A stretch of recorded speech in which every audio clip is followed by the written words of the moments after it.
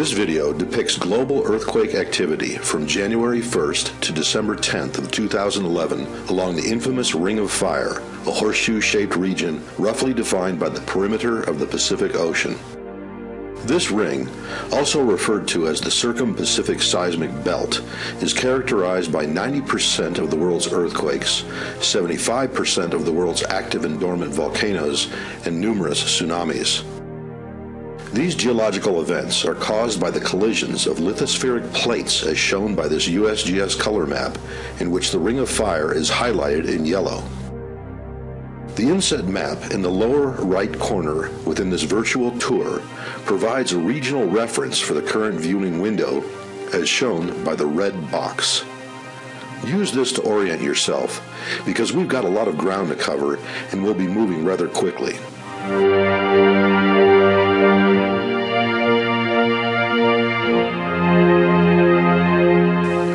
The semi-transparent inverted cones depict earthquakes with a magnitude greater than 1.0 that have occurred within 2011.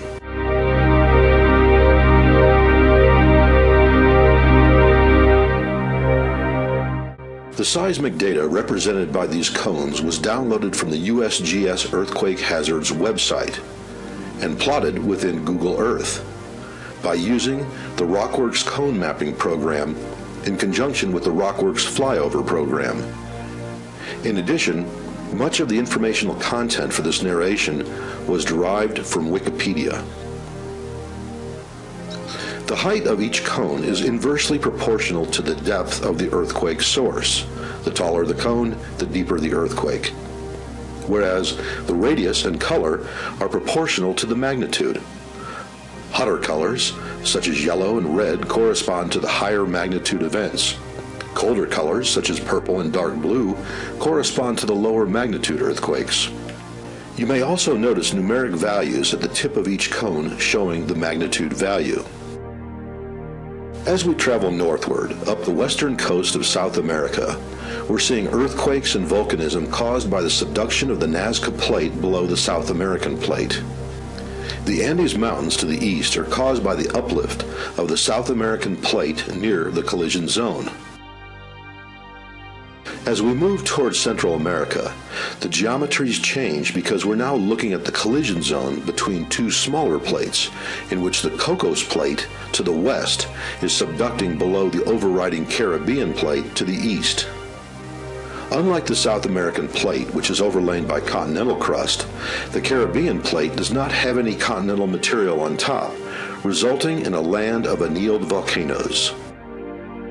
As we travel up the western coast of Mexico, the Cocos Plate is subducting below the North American Plate in a fashion similar to what was previously shown along the western edge of South America. The Gulf of California marks a transition in which the huge Pacific Plate is sliding laterally in a northwesterly direction against the North American Plate, which is moving to the southeast. This is called a transform boundary. Locally, it's called the San Andreas Fault.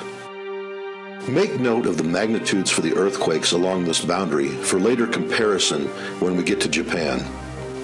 It's worth noting that the magnitude and distance to a seismic event does not necessarily represent the destructive capabilities of an earthquake.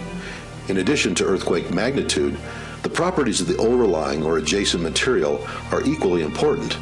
For example, soft unconsolidated sediments such as a water-saturated sand above a seismic event represent a recipe for disaster. Conversely, a hard granite adjacent to a seismic event will typically fare much better. The transform boundary between the Pacific and North American plates gives way to a more complex geometry as the small Juan de Fuca Plate is subducting underneath the North American Plate. The earthquakes and volcanism of the Cascade Volcanic Arc and Pacific Ranges are the result of this collision. As we travel northwestward, eventually turning to the southwest, we see the trench within the Gulf of Alaska formed by the Pacific Plate moving northwestward below the North American Plate. The formation of the Alaska Range is one of the results. As we continue our counterclockwise tour along the Aleutians, notice the subduction zone and seismic activity associated with the collision of the northwestern portion of the Pacific Plate and the southwestern edge of the North American Plate. The Kamchatka Peninsula marks the northeastern corner of the Okhotsk Plate, a region that hosts some of the strongest megathrust earthquakes in the world. This plate is moving toward the southwest, while the Pacific Plate subducts below it from the southeast. On March 11th, a magnitude 8.9 earthquake located 70 kilometers east of the Hoshika Peninsula of Tohoku produced a tsunami that traveled up to 10 kilometers inland. The result was massive devastation within the Sendai area of Japan, including hydrogen gas explosions, level 7 meltdowns, and the release of radioactive waters at the 3 Fukushima nuclear power plants.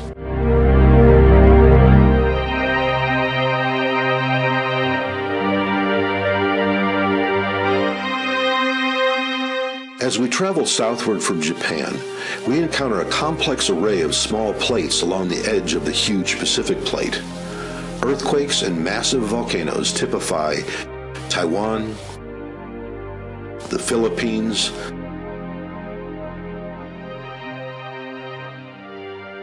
the Moluccas,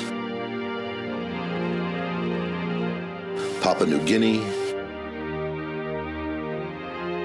the Solomon Islands, Vanuatu, Fiji, the Samoans, and Tonga. We end this video on the southwestern edge of the Ring of Fire, where on February 22nd, a 6.3 magnitude earthquake at the Australian Pacific Plate boundary virtually destroyed the city of Christchurch, New Zealand.